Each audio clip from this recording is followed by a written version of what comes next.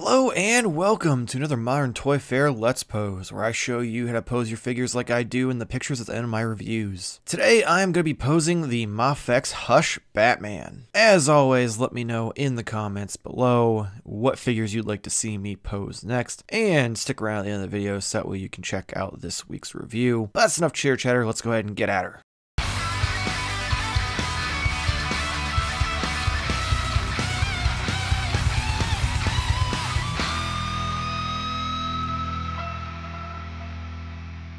Alright, let's go ahead and get to posing. So we're going to start off here just getting Batman into like a battle ready pose. You know, like you see on the covers where he's kind of hunched over, arms back, ready to leap into battle. Let's get the knees kind of bent up here, the arms back, so we can get him far enough apart as well so he balances on his own. Because that's the one thing about the Mafex Batman is for whatever reason the ankles like do not want to support the figure very well if you're in certain poses. Get the cape kind of a little wild here, make it look a little more dynamic. So you're going to have a posed cape, you might as well at least put some effort into it, right? So let's see, is that going to work? Maybe? Come on, you can stand on your own, I got faith in you. There we go. So here we have it, here he is in just kind of like a ready for battle. You got the left leg just slightly bent, the right leg is bent more 90 degrees, the ankle kind of bent forward. He is hunched over pretty far, about as far as you can get him, to be honest.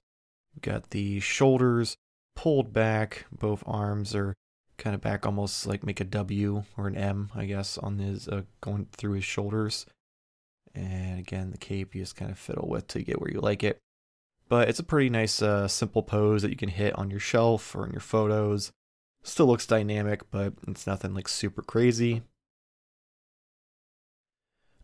From there, I think we are going to go into a running pose, which I might have to get a stand for, because I don't know if he can support his own weight on these ankles.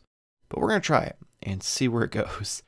So let's see, we're going to get the left leg forward, get that right arm, and get his torso twisted, the cape kind of again, some dynamic poses.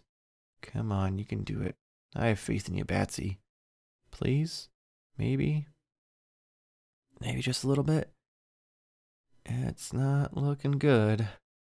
Come on. Nope, never mind. Screw it. Alright, let's get one of the handy dandy Mafex stands out here. There we go. Alright. So, now that we've got that on there, you can clearly see he is in a pretty good running pose. I mean, you got the right arm, you got the shoulders twisted, so it's forward. You got the left arm back. Kind of, let me see if I move this at about just a little bit of an angle there. Left leg straight down. If I can move the cape here so you can see, but the right leg is bent in all the way in behind him. You can see he's also twisted up and a little bit bent over. There's another view there as well. From there, though, we are going to hit a kind of the cape being him pulling his cape in front of him, trying to hide in the shadows pose. I don't know how to really describe that in any other words. But anyway, so you're going to get the left arm kind of forward in front of him.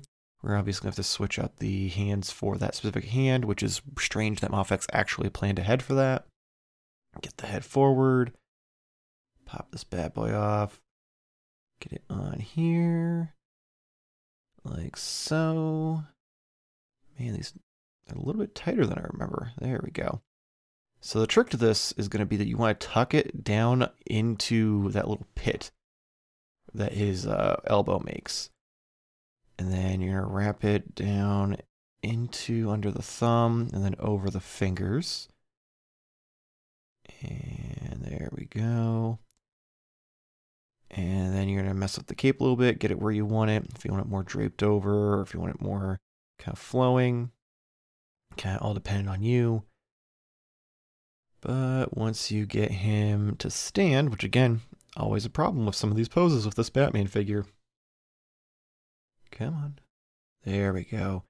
And boom, now you've got that great pose of him, holding the cape in front of him. And turn to the side here so you can see, like, it's really nothing special. You can have the legs however you want. I just have him kind of bent at the one side, and so he's like leaning. And then the arm I just have kind of casually behind him with the fist curled, ready to fight. And then you do have that full bend on the left arm. And like I said, you do have to have it kind of tucked into the elbow. And you can always mess around a little bit with the cape, make it more dynamic if you want to get more out of those posing wires, just kind of up to your personal preference. Get that out of here. All right, so let's move on here. Let's do some batarang throwing. That's always fun. That's a very Batman thing to do. So let's get the cape out of the way here as much as possible. Get the right arm back like he's ready to throw. We'll get that other hand on there. I did preload it with some batarangs. I prefer the ones that came with the Dark Knight Returns over the ones that came with him. That's just my personal preference, but you can use whatever you want. They just fit between the fingers on that hand. Get that arm back. Get the other arm kind of forward, like he's sizing you up to throw him. Get the cape so it's a little less out of the way. We'll get the legs, that way he can stand. There we go.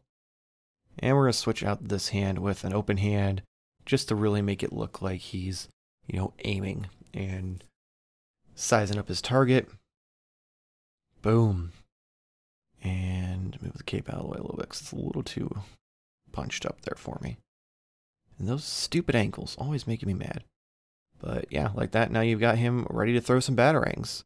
So if I can get him to stand again, there we go.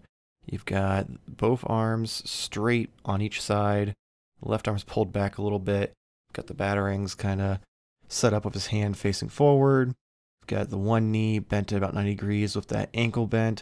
The other knee isn't quite nearly as bent, but it has to have the ankle pivoted to have it flat. But yeah, moving on though, this one was something that someone asked for. For clarification, it is a pose that I believe he said it was Jay Hernandez put Spider-Man in, and he wanted to see Batman in it. And I told him I'd try it.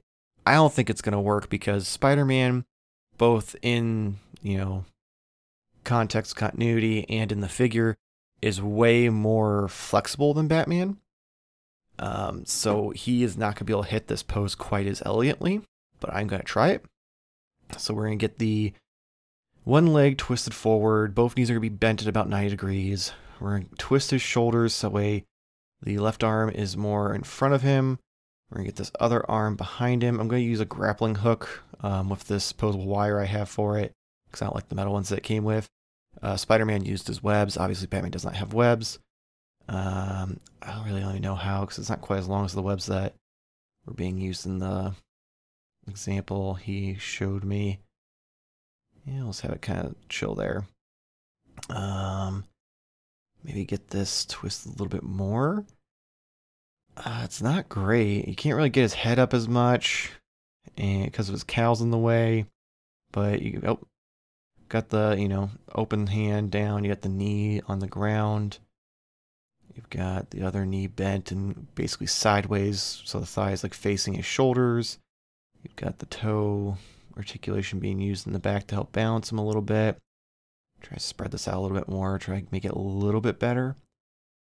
Get him more forward here. Get the cape out of the way. Maybe mess with this grappling hook a little bit more. Make it look nicer. He does not want to stand.